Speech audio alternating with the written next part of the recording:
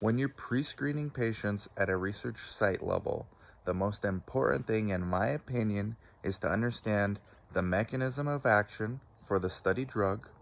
and how that study drug, particularly the mechanism of action, works alongside the patient's conmeds, medications that they're already on, or conditions from their medical history that they already have. So you have to, in addition to that, understand the riskiest aspects of the investigational product. And you're going to learn this stuff ideally from your PI or your sub-Is or the medical monitor or your own research by digging through that investigator's brochure and then Googling things and going on a long tail search for how these things interact in the real world with patients' real medications, because most of their concerns are going to be around the mechanism of action and their medications.